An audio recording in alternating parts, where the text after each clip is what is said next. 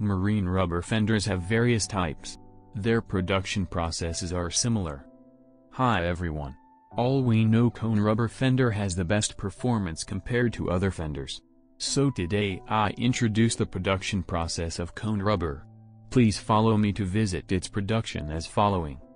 Firstly, according to ordered or required cone fenders by clients, our engineer will make a strict and necessary formula of materials, including natural rubber, black carbon, fillings, and others. Then mix all the materials together with the rubber mixer machine. Secondly, deal with and adjust suitable mold of cone fender as the client's specification. Then put the mixed rubber into this mold. Fill the full space of this mold with the mixed rubber material. After the close, the mold, put the whole mold into the vulcanizing tanker.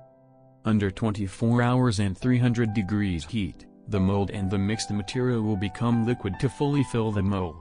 Meanwhile, inside air is discharged, so that the mixed material can be solid together to ensure good performance of cone fender.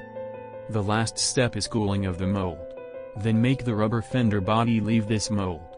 The cone fender body is ready to be packed after clear more rubber material on the fender body. The above production process is for cone rubber fender.